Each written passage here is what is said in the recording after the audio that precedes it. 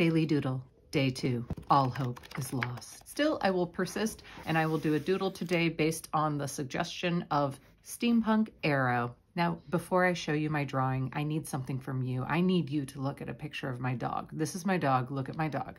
She's really cute. Now, I'm just going to talk about my dog for the rest of this video. Her name is Arrow.